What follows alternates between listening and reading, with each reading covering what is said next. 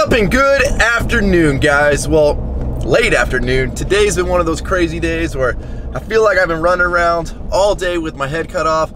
Got a lot done, but there's still so much more to do. I mean, we're starting the vlog. It's like almost 5 o'clock in the afternoon, which rarely happens. No. This is my stop sign. Thank you, sir. Thank you, sir. So we're on our way to the house right now. Brandon is actually picking up his Can-Am today. I wish I had time to stop and get fuel because, as you can see, we are pretty low there. I know. I was getting good for a second about filling up at the right time, but apparently we're gonna run really low. So Brandon actually wanted a couple additions added to the Can-Am. He wanted to put primarily his kid's name next to the door that he sits at, aka like a co-pilot thing. And then we're just gonna end up adding the whole family's name, you know, driver, his name, his wife's name, and the kid's name. So that's kind of why I'm in a hurry right now to go get this done before he picks it up. And then we gotta talk about the coveted image that has been going around, or images, of the finally released 2020 GMC HD truck. So we all know California is all about saving the environment. You know, one turtle got a straw up his nose, now we gotta ban straws. They just banned styrofoam containers. Why are we not banning these giant freaking stupid books that show up on my doorstep all the time? Can we ban these? I mean, that's a lot of trees right there, isn't it, California? And I'm sure I'm gonna get in trouble for talking bad about California. Sorry YouTube. But I just, you know, I wanna apologize to the rest of the country. I wish there was more I could do, but if any of these stupid laws come to your states, I'm sorry. I tried. I'm a big spokesperson for you guys, I'm trying.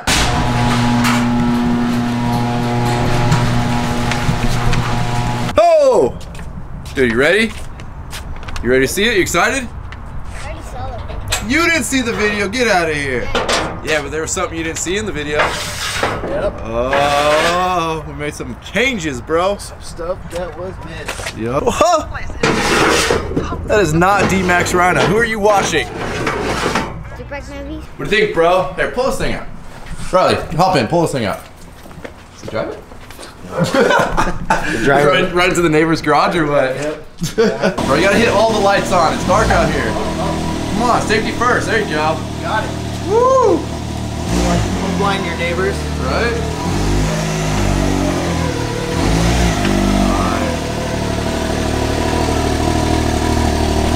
You stoked or what? How's it look? What do you mean no? Good. You like it? Yeah? You got the sickest Can-Am out there now, huh? Yep. How much horsepower did that decal add? I don't know. Like 250? Roughly? Yeah, it's kind of cheating. I don't like that. Like, my videos are so daily now. But, like, I don't get to surprise anybody because you apparently already watched this before you came to pick it up. But you stoked to see your name on there? Look. Yeah. Co-pilot.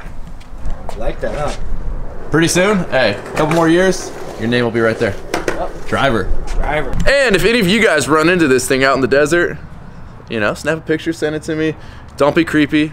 He's got kids. Don't creep up on nobody. No. And I know, like, hold on, where's the tattoos? I know he looks like the scary one, but you don't want to mess with the wife either. Nope. Yeah, definitely. This is the puppy dog compared to that. Yeah, don't be creepy, but you know, snap a picture if you guys see this thing out in the desert, because this thing's gonna be roaming around a lot. Feel free to come up, say hello. There you go. Yep. Very friendly.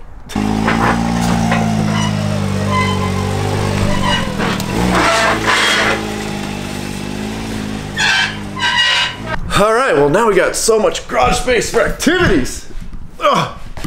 Until I fill it back up here in probably a couple more days. Let's head up to Work for World headquarters and talk about the new GM truck. Now the buzz has been heavy, and with the release of the 2020 Chevy HD truck, everybody was kind of, I don't even know if upset's the word, but disgusted with the look of the new Chevy truck. And I, like most people, said, all right, well, we're down one.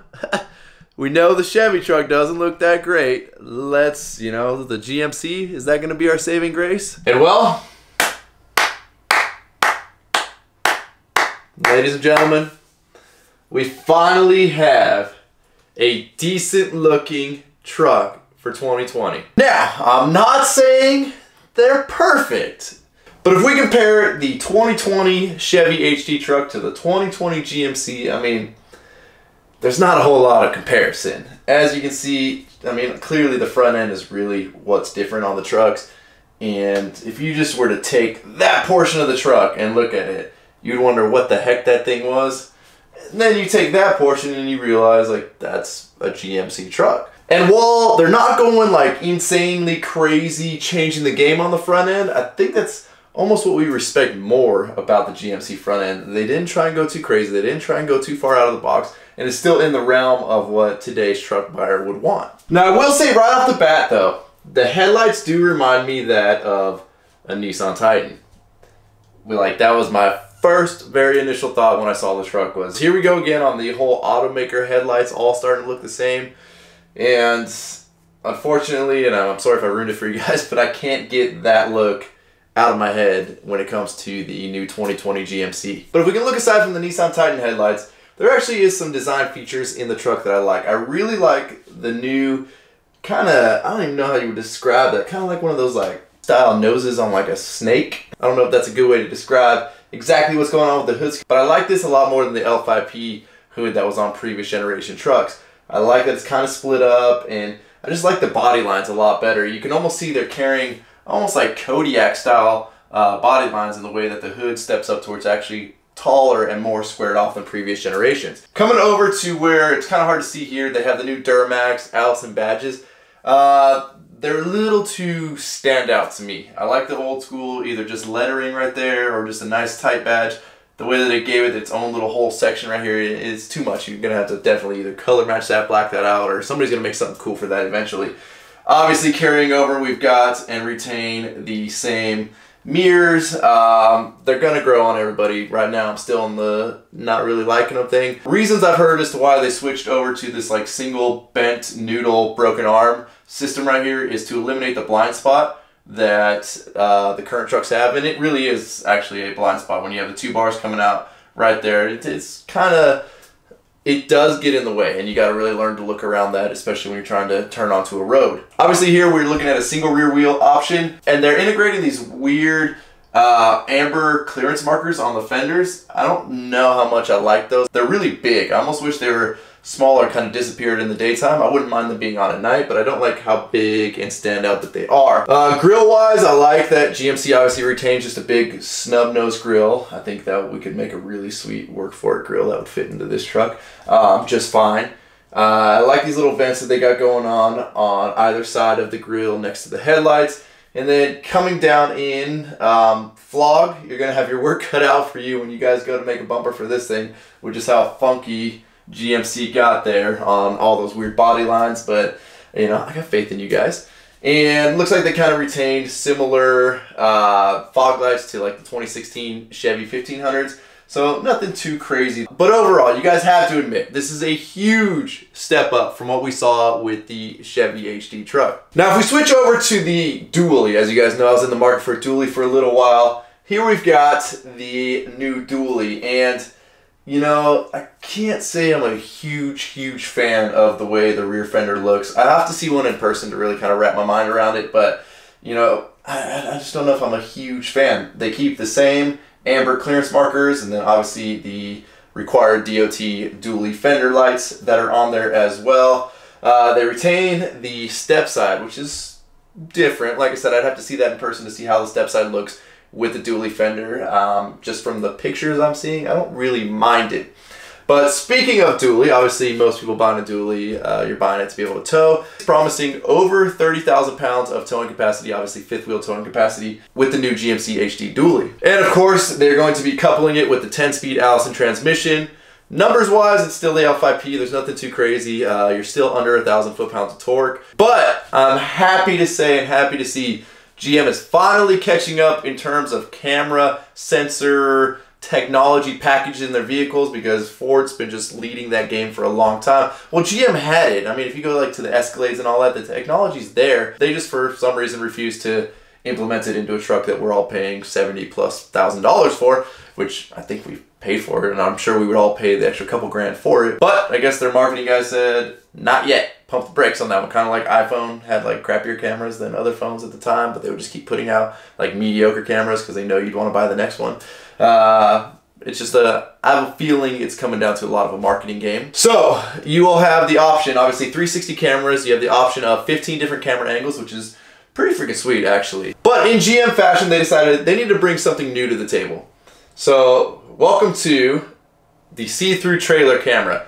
Or maybe it's going to be like the new ghost trailers that everybody says dodges their tongue when their tail mirrors are flipped up. So the see-through trailer camera, I'm not sure what the exact technical name of it is, but basically the way it works is you're going to have a camera, probably a wireless camera that attaches to the rear of your trailer, and then through the software it integrates with your camera in your tailgate, and it essentially makes it look like your trailer see-through. I could see flaws in this. I don't know exactly how this is going to work. Obviously, this is like a very doctored picture to make sure all the lines of the road line up perfectly, everything lines up perfectly, and it looks like this big seamless thing. I think turns are going to be weird. I'd like to see it in person to see if it's really like anything special or if it's just something that's going to really confuse you and make things weird.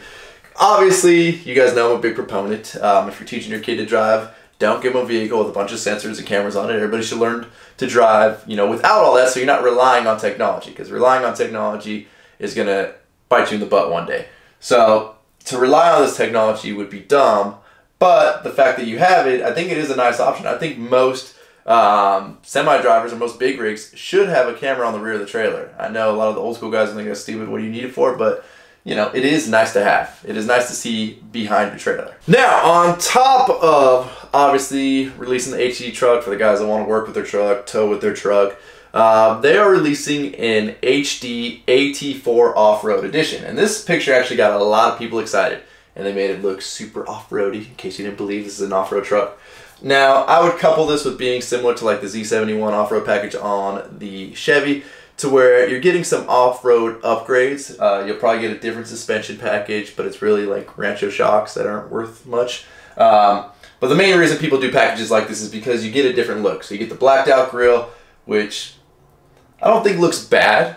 I'm just not a big fan of like super blacked out stuff to super white stuff, unless it's like the roof. But I mean, I don't mind it. And the good thing is, being that it's already come painted, it'll be easy to really repaint white if you want. But it's definitely a cool looking truck. It's kind of like Chris's all-terrain edition that he has of the 1500. They do make an all-terrain edition of the 2500, or did, and I really do like it. You know, you get the red stitching on his truck, and you get a couple different little details that are different, which between that and the Denali, there's not a whole lot of change. But as you guys know, I'm all about seeing these trucks lifted, and of course the second a new trunk comes out, oh well, that's scaled a little bit weird. But let me just address something really quick when it comes to social media and posting something.